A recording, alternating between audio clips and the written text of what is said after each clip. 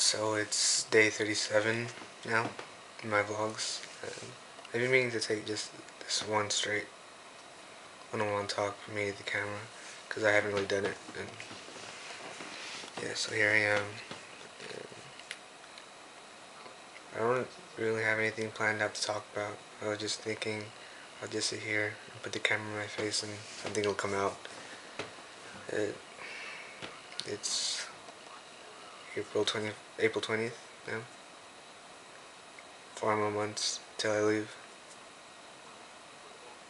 I feel like I was actually stuck on 5 months for a while. It feels like I need to do like a big adventure or something, like something big and fun. But lately I feel like I haven't. Yeah, I went to Santa Monica and Santa Barbara, but it didn't really feel like something I've never done before. I feel like I need to do something I've never done before. I've been meaning to bike to the PCH, like from my house to the PCH. It's like me like 20-30 minute bike ride to over there. I've been meaning to do that for a while, but no, I really should realize my bike is actually flat now, so I have to get that pumped. Yeah. I just feel like I need to do something big I've never done before. And lately it's felt kind of boring. I wonder who actually watches these videos. I know a lot of my family does now, but I wonder if there's like actually other people out there that keep up with me on my days with my vlogs.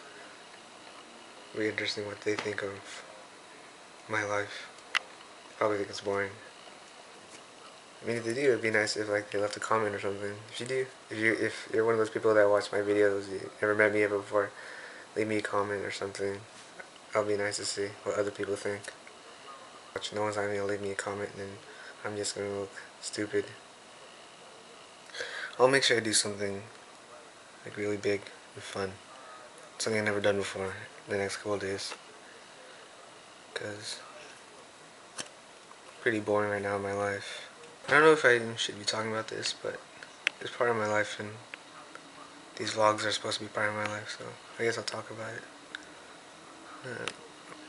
My friend recently broke up with his girlfriend, well, not ex-girlfriend, of like a year and a couple months, and he's moving on and everything. He's doing like all the necessary steps to get over that person, and fortunately for me, I've never had to move on from that type of relationship because I've never had a girlfriend. It's not that I don't want a girlfriend, it's just that I don't rush anything. Like, I don't really need the label of having a girlfriend.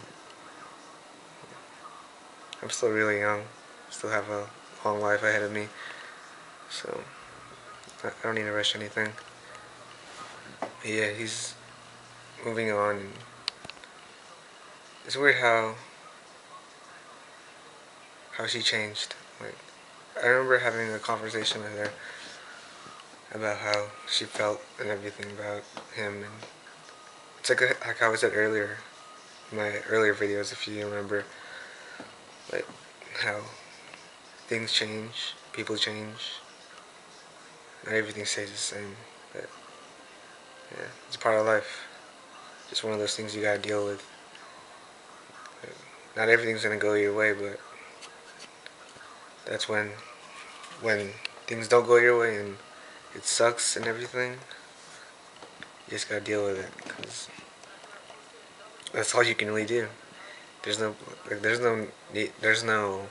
point in moping around and feeling sad for yourself and just dreading along each day. But that's why the best thing to do is just stay positive. That's always my outlook on life, is to stay positive no matter what, because if you just stay on the negative side, it doesn't get you anywhere, really.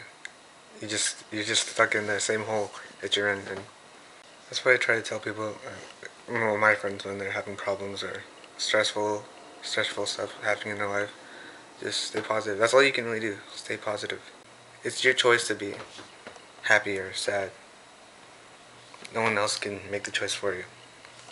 Do your best to think positive.